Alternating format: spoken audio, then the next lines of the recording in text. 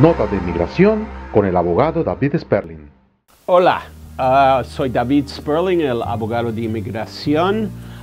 Hoy vamos a tocar un tema que es bien interesante y afecta a miles de personas.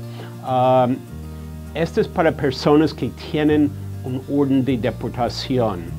Hay más de 900,000 personas en Estados Unidos que tienen un orden de deportación y nunca salieron del país.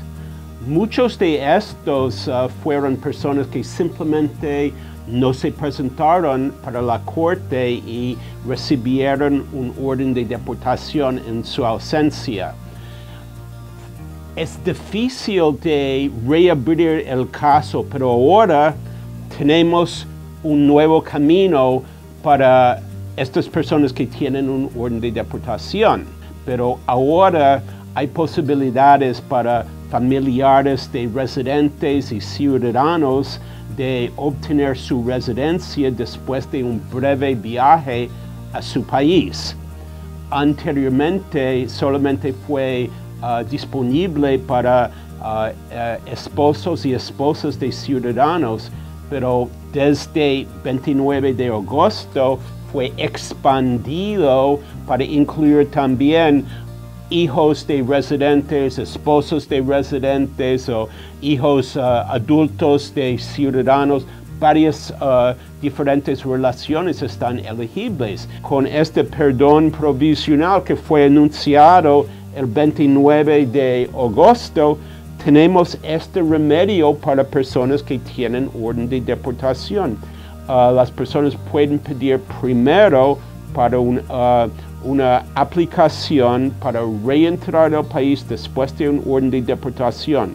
Cuando este está aprobado, esta aplicación se puede pedir el perdón provisional. O sea que hay varios formularios, varias etapas, pero con la ayuda de un experto de inmigración, todo es posible. Inmigración está aprobando la gran mayoría de estos casos. La cosa es que es complicado, dura mucho tiempo, pero ahora hay definitivamente un camino para ganar la residencia para personas que tienen un orden de deportación. Soy David Sperling y es un gran gusto para mí de responder a las preguntas. Entonces ustedes pueden mandar cualquier pregunta. Se puede ver la dirección en la pantalla. No es necesario poner su nombre y cualquier cosa. Yo voy a responder. Es un gran gusto. Gracias.